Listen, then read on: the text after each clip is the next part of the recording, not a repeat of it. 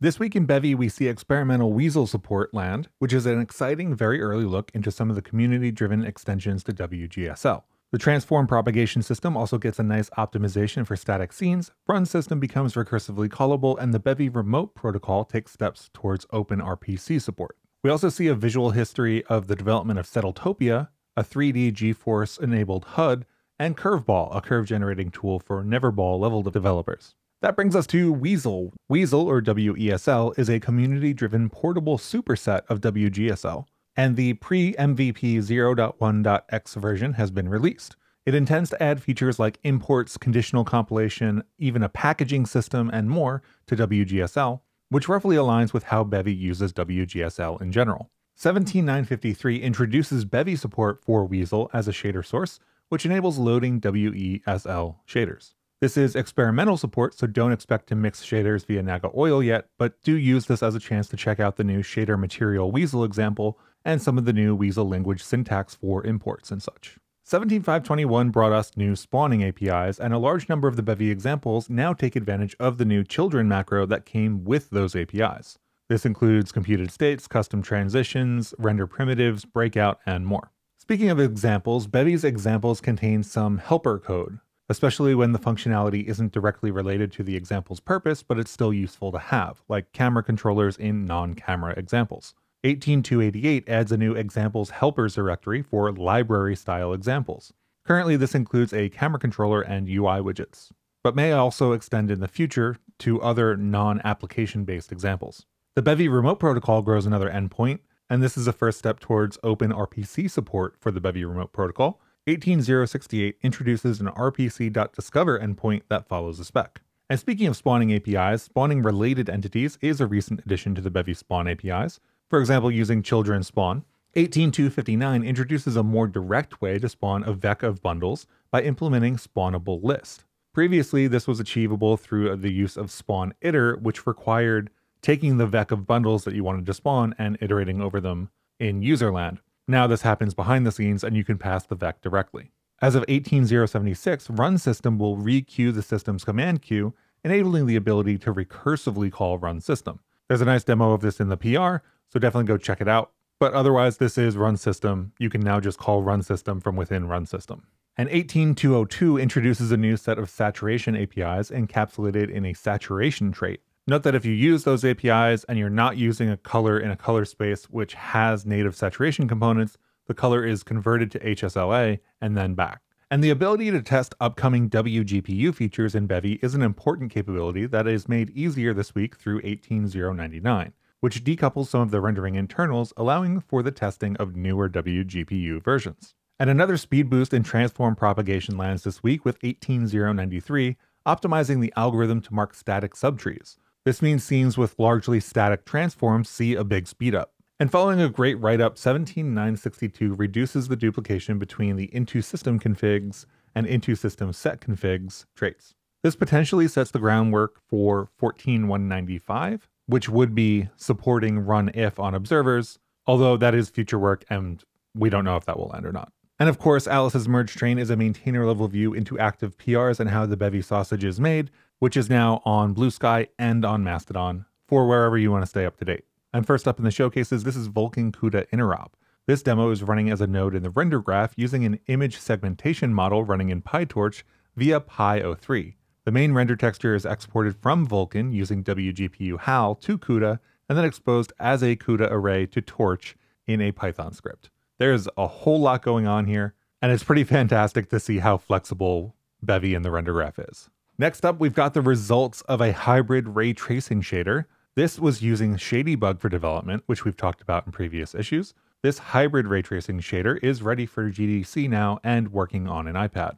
And then we've got an update from Computronium, which is an automation game like Factorio or Satisfactory with an emphasis on computer hardware and networks. This week, walls can now be placed in the world and snapped to foundations, servers can be added to and removed from rack slots, a new sprint ability was added, and the first music track was composed.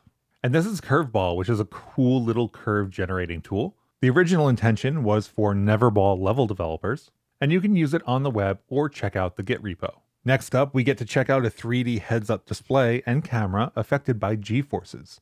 The 3D text in this demo is from Bevy Rich Text 3D. And then we've got a demo of a mesh slicing a torus with an eGUI-based debug UI to control the slicing. There isn't too much more information about this one, so we'll just have to wait for another update. And continuing the trend of no standard, this is Conways Game of Life on an ESP32C6. This uses Bevy no standard and ESP HAL 1.0, and it runs on a 1.47-inch ESP32C6 waveshare display. It's got a decent frame rate, including DMA and frame buffer, and later in the week got updated to run on a C3 as well. And next up, we've got a demo for a composable ability system. In this system, items are entities with affixes, as they're called, which can be equipped by another entity. The item can then pass on the effects to the equipping entity. And this is a true sneak peek, which honestly might be a little bit hard to get a grasp of after the image compression and the video compression you're going to see this through. But this is a sneak peek at DLSS alongside the rest of the options in the Bevy anti-aliasing example. Please note that this is not coming in 0.16, but is more of a sneak peek at future features. And then we've got some crowd rendering for an upcoming game. In this case, the crowds walk around the outer part of the square, as well as the offshoot platform you can see in the middle. And I don't know about you, but I really enjoyed Star Fox 64 when I was younger.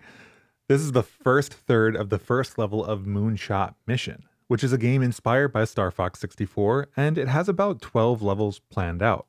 I'm looking forward to seeing more of this one myself in the future. And this is someone's progress in learning vertex and fragment shaders with the goal of making audio reactive visualizers with Bevy and WGSL. The code for this one was shared in the Discord thread if you want to find out more. And otherwise, it's on to Bevy Old TV Shaders 2D camera support. This is 2D camera support for an old TV style shader that can optionally apply the Bevy Old TV Shader effect to UI and text as well. And then we've got upgrades to a foliage shader that brings faked cloud darkening noise, fog, and the ability to wave in the wind. And To Build a Home got more work this week in building a shopping menu. This is a weekend project for To Build a Home, which is the functioning shopping menu built with Bevy UI. There are still some gameplay decisions about how the shopping is actually going to take effect, and in the meantime, we'll take a look at some dice rolls. This is Avian 3D, rolling infinite dice for Hexroll 3. Hexroll is essentially a procedural sandbox generator mixed together with a virtual tabletop. And finally, in our showcases, a Code for a Cause jam entry, Onward V2 takes advantage of Blender's custom properties and Bevy's support for GLTF extras. And that brings us to the crate releases, starting off with Bevy Radix Sort. Bevy Radix Sort is a low-level GPU-based Radix Sort implementation that's optimized for sorting U32 key-value pairs. If you're interested in more sorting algorithms like this one, check out the state-of-the-art GPU sorting repo that we have on the website, including a WGSL implementation of OneSweep. And next up, we've got Bevy ECS Tiled v0.6. Bevy ECS Tiled is a plugin for working with 2D tile maps created with the Tiled map editor. It relies upon the official Tiled Rust bindings to parse and load tile map files, and the Bevy ECS Tile Map crate to perform rendering. Bevy ECS Tiled aims to provide a simple and ergonomic workflow by using Tiled as an editor when working on Bevy 2D games. 0.6 brings support for Tiled World, the ability to aggregate physics colliders from tiles to improve global performance, better support for infinite maps, and a rework of loading events to use both entity-scoped observers and regular events. And then we've got Bevy Save. Bevy Save enables you to easily save and load your entire application state, including resources. One crate we see quite a bit of is Bevy Replicon, which is a crate for server authoritative networking. 0.31 brings connected clients represented as entities, and a switch from bin code to postcard. As a result of preparing for a talk on the crate at Bevy Meetup number 9, the Quick Start Guide was rewritten as well. The Quick Start Guide now contains details on how to write a messaging backend or implement client-side prediction. And Bevy Mod Outline is a mesh outlining crate that supports both the vertex extrusion and jump flood methods.